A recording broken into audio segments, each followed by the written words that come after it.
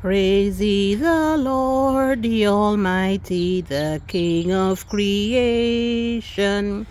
O my soul, praise him, for he is thy health and salvation. Only you here, now to his temple draw near. Join me in glad adoration. Praise ye the Lord, who o'er all things so wondrously reigneth. Shelter thee under his wings, so gently sustaineth. Hast thou not seen how thy desires have been granted in what he ordaineth?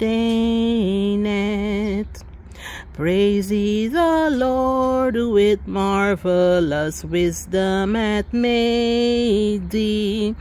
Deck thee with health and with loving hands guided and stayed thee. How often grief hath he not brought thee relief, spreading his wings for to shade thee.